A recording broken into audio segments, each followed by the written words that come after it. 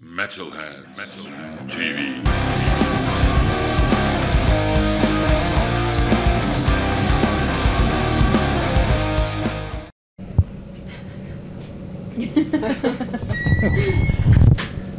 Oh, well, I got an interview in the floor, so this is really luxury. Hello, metalheads. We are once again at the MTC in the basement, and with me are girls of Stonefield. Thanks for having me after the show. Thanks for waiting for us after the show. Okay, we had a date earlier this evening, but it was a really great show. I hope you enjoyed it as much as I am. Yeah, no, we did. It was an awesome show. Good crowd, good energy. It was really fun. It was hot and sweaty. And the first band, Electric Citizen, really set the mood, I feel. It was, it was really good. Sick. And to be honest, I didn't know you before. It was just a Facebook recommendation, and yeah, I liked it. So perhaps you could introduce you to our audience and explain what kind of music you are making. Cool. I guess we're sort of a mix of heavy stoner psych rock. Okay. That's all? Yeah. Yeah. You could just say rock, and that kind of covers all bases, maybe. But then whenever you say that, people are like, rock? Yeah, exactly. Whoa. That's the point. That's the point. Like, rock is broad, so you can kind of it covers the stoner aspect, the psychedelic aspect. You can kind of branch out, I guess. Doesn't limit you as much. Okay, I listened to you the first time, and it has to me dark 70s appeal. Yeah. So That would probably be a more simple way of saying it. Yeah. Dark 70s. okay, perhaps that's why my English isn't so good, and I put it simple. Yeah, exactly.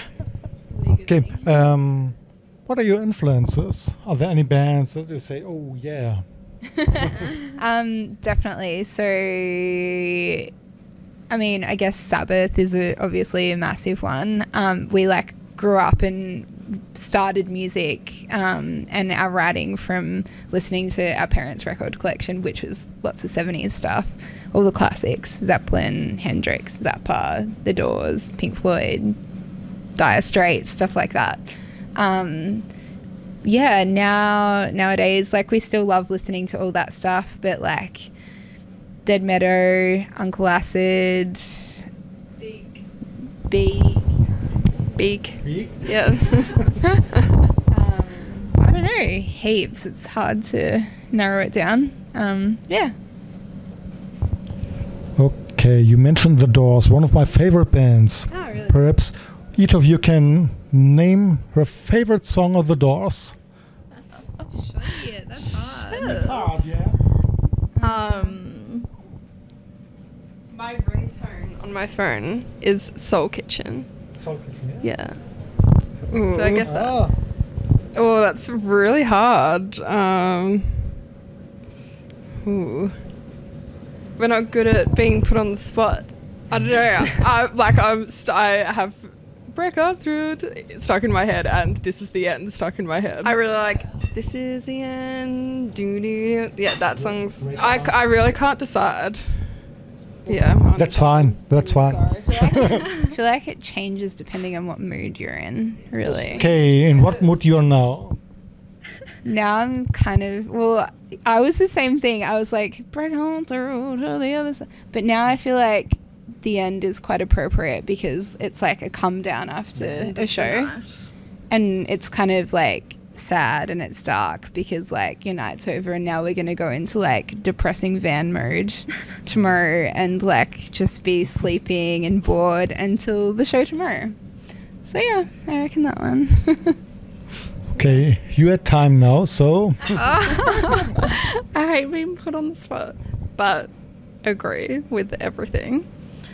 And yeah. Okay.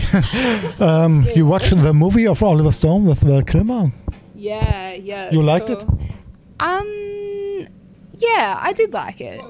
Yeah. Yeah, it's cool. It's like different, but it's cool. I think he did a good job, actually. What did you think? Yeah, I like the movie. Yeah. Really. Yeah, it was cool. It's a nice like insight into how freaking insane but interesting he is. Yeah, it's cool. Okay, do you sometimes regret not living in the 70s and all experiencing the vibes and the music?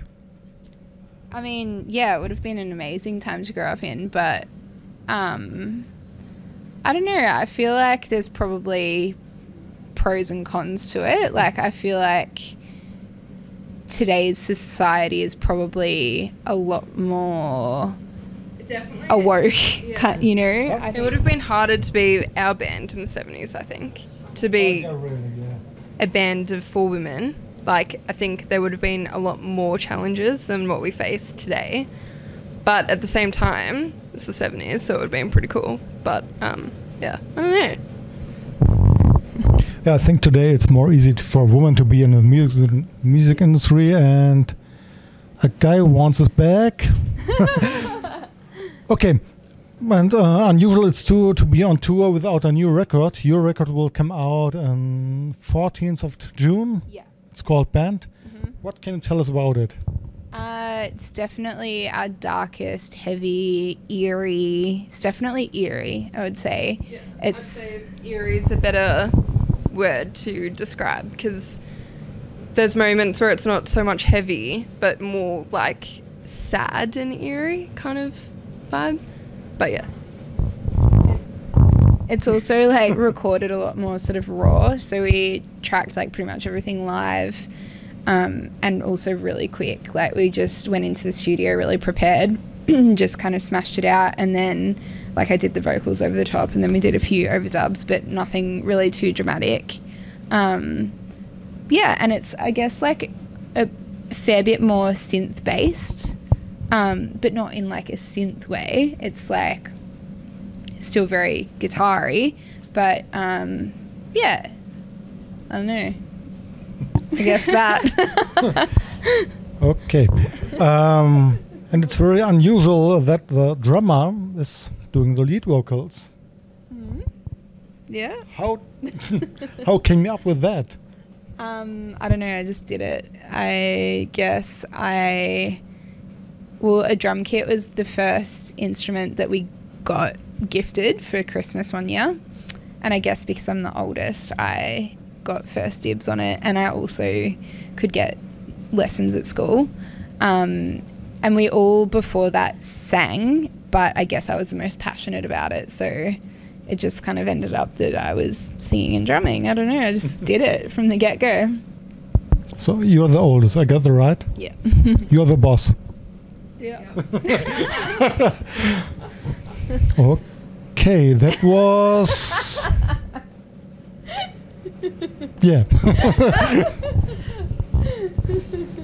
Okay, how is it to be with family on tour? 4 sisters, and are there any fights?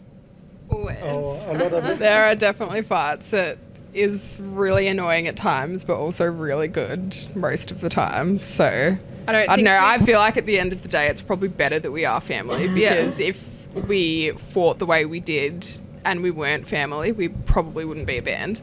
Definitely couldn't tour for 2 months without being sisters. Like, I would struggle a lot. But yeah, I would say it's like mostly a positive thing. Yeah. I've got 2 brothers and can't imagine doing this, so... Okay. What are your parents thinking of this? All of you 4 doing this stuff and being abroad in Europe, and...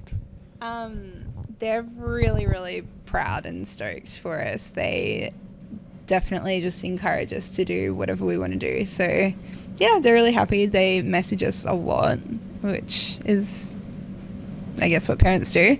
But yeah, they're really happy for us. I'd really like for them to see like what we actually do every day, because I feel like they'd be shocked at like how hard it is to tour.